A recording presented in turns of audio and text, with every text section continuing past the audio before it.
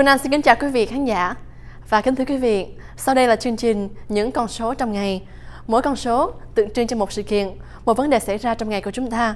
Và số đầu tiên trong ngày hôm nay là số 1. Starbucks sẽ tăng giá trung bình lên 1%. Chuỗi cửa hàng cà phê Starbucks sẽ tăng giá trong tuần này.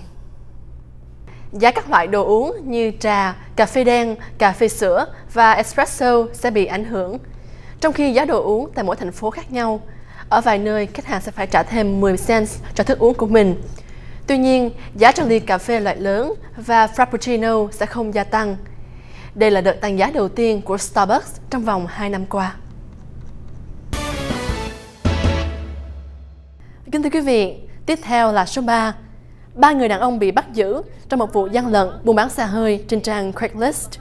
Các nhà điều tra ở Ủy ban xe hơi cơ giới đã khám phá ra một vụ gian lận, lừa đảo, sửa đổi đồng hồ đếm dặm trên hàng trăm chiếc xe hơi tại một ngôi nhà gần đại lộ Princeton và Arky ở Fresno vào thứ Ba tuần trước. Hai anh em trai Murad và Rami Arawashas sẽ bị buộc tội vì chỉnh sửa đồng hồ đếm dặm lùi lại so với giá trị thực sự của chúng. Một nạn nhân của vụ lừa gạt này cho biết ông mua lại chiếc xe từ hai anh em này và giá trị trên chiếc đồng hồ này là 57.000 miles. Tuy nhiên, khi ông đem xe đi ghi danh biển số thì giá trị thực sự gấp đôi con số nói trên. Các nhà điều tra nói rằng các nghi phạm thậm chí giữ nhiều sổ sách ghi lại tất cả những loại xe mà họ đã mua và lợi nhuận thu được từ những phi vụ này.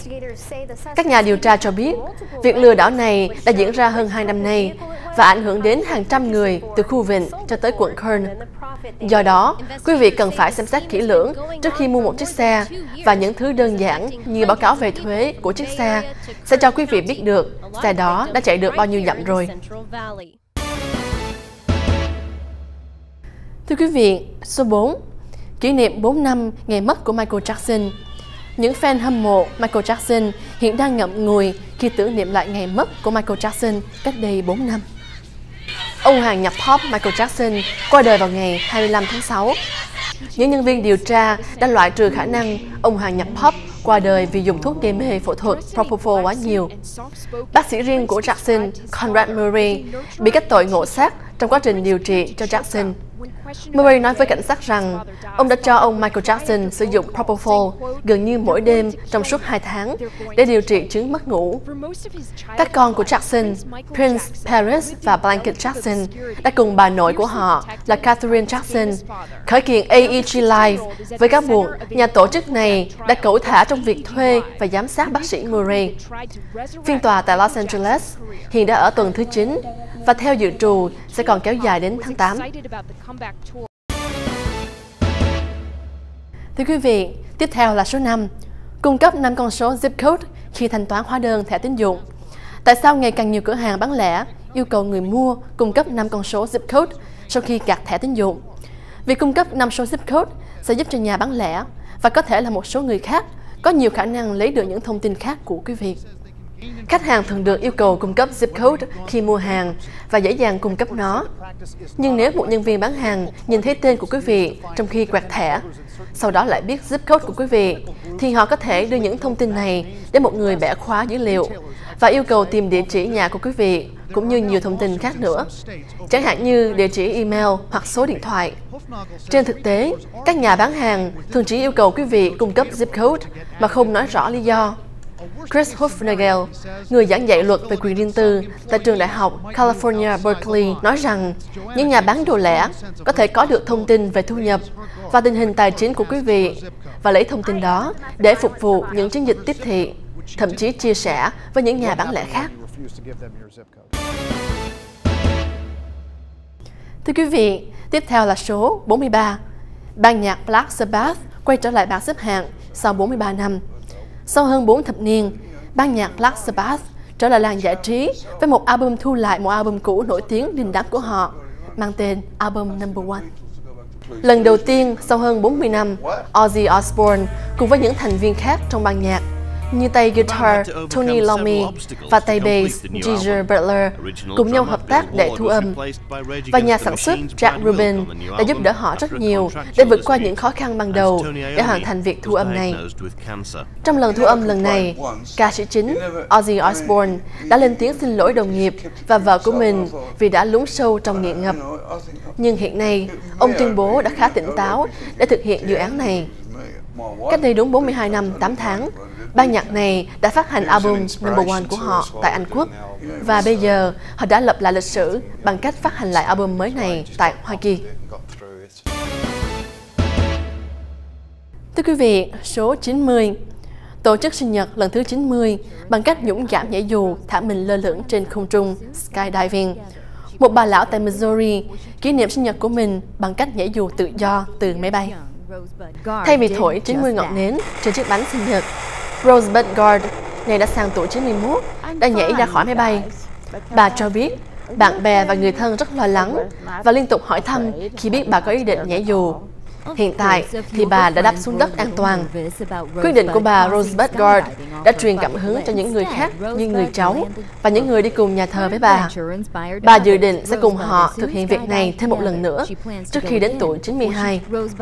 Không chỉ nhảy dù, bà Rosebud Guard còn biết chơi dù lượn và lái kinh khí cầu. Kính thưa quý vị, và số tiếp theo là số 90. Hãng xe hơi Tesla giới thiệu những trạm thay pin xe hơi điện chỉ trong vòng 90 giây. Tesla vừa giới thiệu những trạm thay pin xe hơi chạy điện trên toàn quốc với hy vọng gạt bỏ nỗi sợ hãi về việc sử dụng xe điện bằng cách đưa ra những dịch vụ thuận tiện hơn.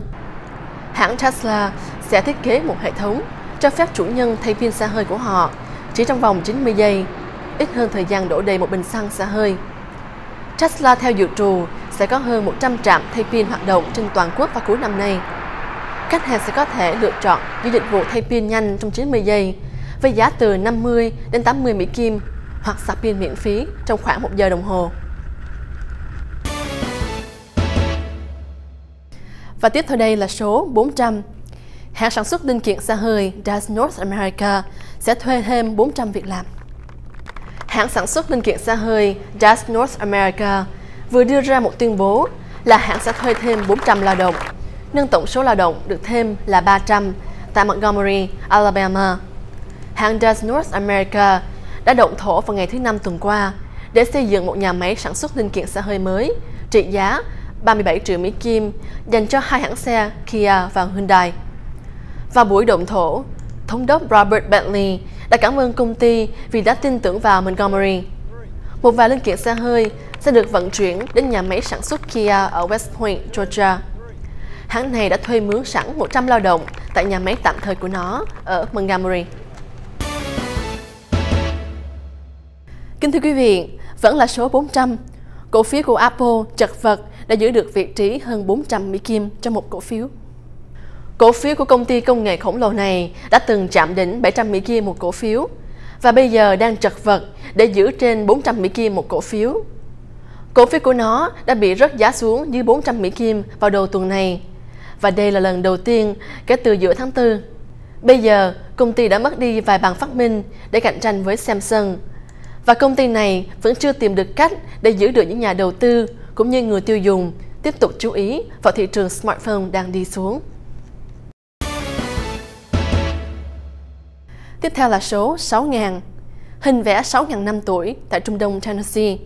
Các nhà khoa học tại tiểu bang Tennessee đã tìm thấy được những bức vẽ được cho là lâu đời nhất trong hang và trên đá. Hầu hết những bức vẽ được khám phá ở cao nguyên Cumberland có cách đây khoảng 500 năm. Nhưng một bức vẽ được tìm thấy ở vùng Trung Đông Tennessee có tuổi thọ lên đến 6.000 năm. Tập hợp của những bức tranh này có thể phác họa về vùng Kentucky đến vùng Alabama. Các nhà khoa học nói rằng bức tranh minh họa về cách những cư dân nhìn ra bên ngoài vũ trụ và vị trí của họ trong đó, đồng thời đưa ra những suy nghĩ triết học sâu sắc. Các bức vẽ trên đất sử dụng màu sắc gắn liền với cuộc sống, trong khi những bức vẽ ở trong hang mang biểu tượng của bóng tối và cái chết. Và tiếp theo đây là số 650.000. Vỏ iPhone biến thành khẩu súng giật điện 650.000V. Chỉ cần một cái chạm, Chiếc vỏ iPhone sẽ biến thành một khẩu súng điện có thể gây ra khó chịu, được phân loại từ nhẹ cho đến rất đau. Những vỏ này có 2 nút an toàn và một nút kích hoạt để ngăn chặn việc phóng điện bất ngờ. Hàng ngàn chiếc vỏ đã được bán trên mạng lưới Internet và trong những cửa hàng từ hồi tháng 2. Và giá của chúng là không hề rẻ. Giá của một chiếc vỏ là 139.99 Mỹ Kim. Những chiếc vỏ này sẽ không thể nào mua được tại những tiểu bang cấm sử dụng súng điện và người mua phải đủ 18 tuổi để mua súng. Những chiếc vỏ này được dùng cho dòng iPhone 4 và 4S với rất nhiều màu sắc và nhiều sự lựa chọn khác nhau. Và kính thưa quý vị, và đó là những con số trong ngày. Quỳnh Anh xin cảm ơn quý vị đã cùng theo dõi chương trình và xin được hẹn gặp lại trong những chương trình kỳ tới. Xin chào tạm biệt.